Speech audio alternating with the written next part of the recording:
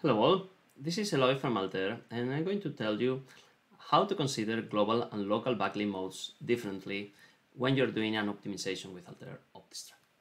This is something quite typical to do optimization considering backlink modes, and it is also typical that you may want to track them across the optimization, across the iterative process, and it's typical that you want to consider them differently, right? Because of different requirements, or because of different or assumption that you have made in the model, and somewhat you care more for ones or the others. In any case, I will leave that to you, but let's go on to see how we achieve that with OptiStruct. You'll see that it's rather easy once you know the entities that you need to define. To that, I have one small model here.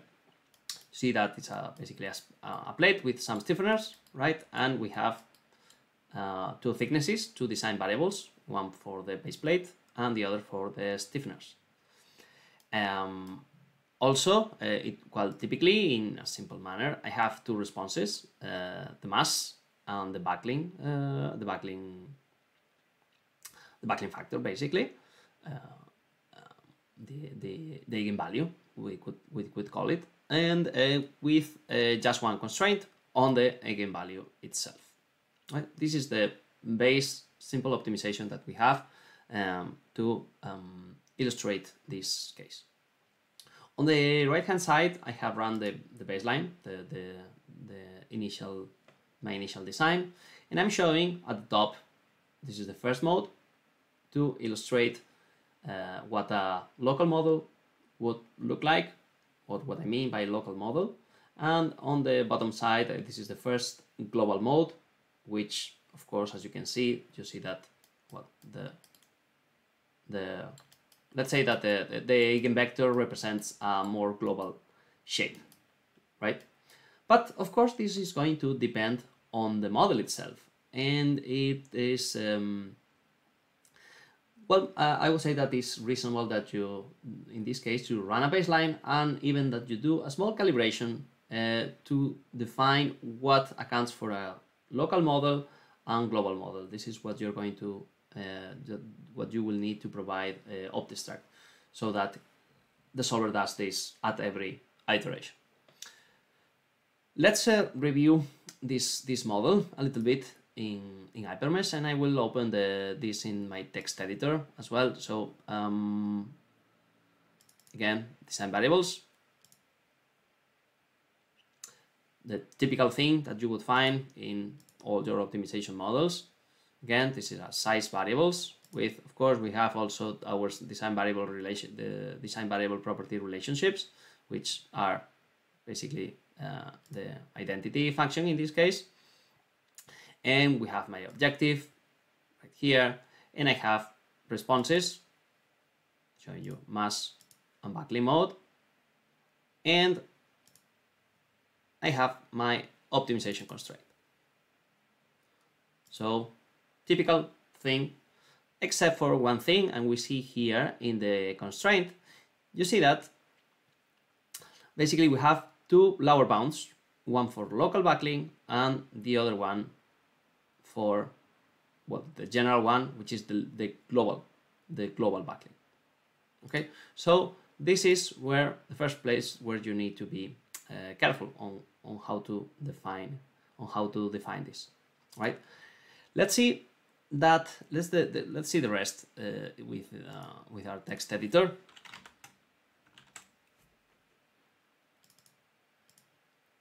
Well, I didn't show it, but we have one linear static subcase and one linear backlink subcase here, and of course the reference to the objective function and to the constraints. Right? You see the design variables, the design variable property relationships, the responses, again typical, and then we see the constraints. Right?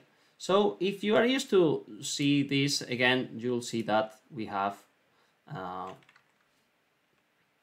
we have the two values here, which is two lower bounds, right? And this is basically, as I showed you in Hypermesh, to take in account them differently. The important part is these two parameters that we have here, right? And I show you in the documentation. We'll see what they represent, right? I'm going to read that for you. So this parameter, bk local 1, any grid with eigenvector greater than the specified value are considered as the backlink zone, right? So basically, you see that this is a real value. In my model, what I have is 0.6, basically. And you might have noticed that I have modified my legend here with 0.6 and 0.6. So basically what is in red, this illustrates the values so that are above the threshold, right? So you can already see that typically in a global mode, we'll have more modes that which magnitude of the eigenvector is basically higher, right? So this is what represents, and depending on our model, we may need to adjust this value. For bk local 2, if the size of the backlink zone determined by the previous parameter for any modes goes over the specified number of elements, they will be considered as global backlink modes. So basically, we see very clearly in these two modes that here, of course, we have red in both results, in both modes, but here we just have very few elements. I'm going to show you the mesh again in this model too. So we have pretty much, well, a bunch of elements, and here we have a lot of elements. So when this condition happens, basically the solver is going to consider them as a global mode, right? So that is basically what one needs to define. I would recommend that you put some attention first on these two values, right? You might not get them right at the first shot, so you can calibrate a little bit more in the beginning, or you just can carry on with your optimization and then adjust later, right? Here the values, you will see that they are quite well adjusted. So let's go for define a model. So this is the base one, and I'm going to define the same lower bound for both local and global modes, and I'm going to run it. Okay. Also, while this is running, I'm going to show you that I have two more models prepared, right? So this that I call 3045, basically 3045. And what does it mean? So that means that the lower bound for the global mode is 30 and for the local mode is 45. So in this case, I'm being more restrictive on the local modes. And I have this other two, this other file, which is the opposite, basically 45 and 30. So again, this is global and this is local. So in this case, let's say that I care more about the global ones, right? So we will see that, well, it will be likely that we see that the optimization takes us to different places, right? And with more thickness in the base plate or on the stiffeners, depending on what we run. So while we were talking, we have our results, and let's go for it. So let's open them first, the out file. So I am assuming that you know a little bit on how to know the basics of OptiStruct and read these out files, not putting that much attention. So you see that first in the iterations, and the first thing that you might not know is that here next to every mode we see an L for local, or basically or nothing for global modes, right? And we see the typical violations, right?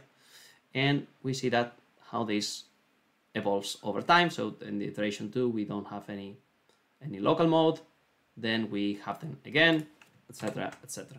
When you go to the end, what we see is that we have certain modes that are active, that are local or global, and this is the final results for the thicknesses. So let me run while this happens, I'm going to run both the other models, and we'll start to see a little bit of the models while this is happening, right? So I'll get this to run. Okay, and while this happens, I'm going to show the model. In this case, just for, well, to show something a little different, right? I'm going to load the results directly in Hypermesh.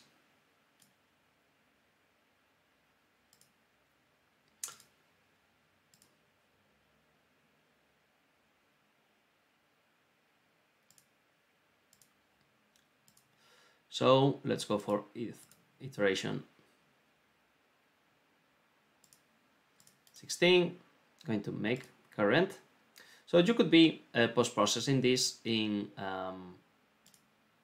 Hyper-V in the same manner, typically, that you may not know, that you may know already. But well, this is another option that we can do in recent versions. So I'm going to just try this.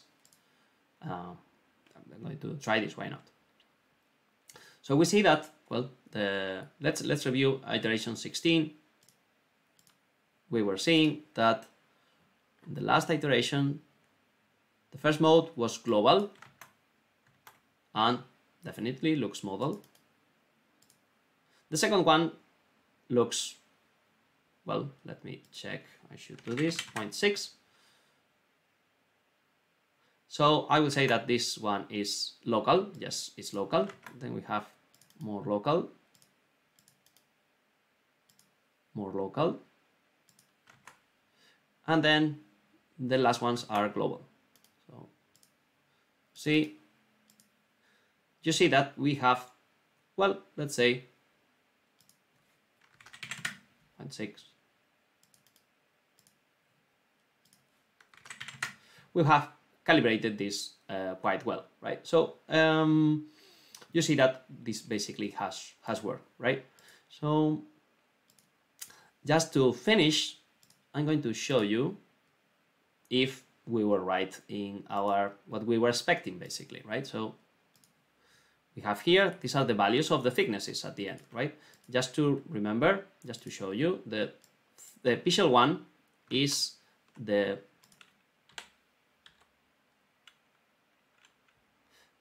base plate, and Pixel 2 is represent the stiffeners, right? So basically, here, the baseline model, we have this 1.02, 1.17. Let's open the other out files. So the 3045, if we remember, 3045 means that we are being stricter in the local modes, right? So we could expect that the thickness that increases more is the second one. So as expected, and if I compare with the other one, of course, well, it looks definitely that this has increased more. And if I go to the to 4530, I'm going to show that in the other side.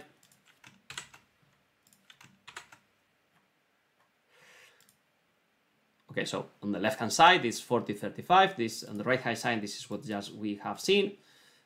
And well, we see that in the first in 4530, in which we put more stress or we are stricter with the global modes, we see that the base plate needs to increase as well, right? We don't see a lot of change in the stiffeners. We need them anyway, it seems, but things change with the base plate. We could be analyzing this. We could be seeing which modes are active. We can see that we still see that global and local is identified well. So with this, I conclude this video. Hopefully this was useful for you, and this will allow you how to consider this kind of constraints more efficiently, or having more control over them. So don't forget to like and subscribe if you like this, and to see some more other videos about Altair in general and OptiStruct in particular. See you next time.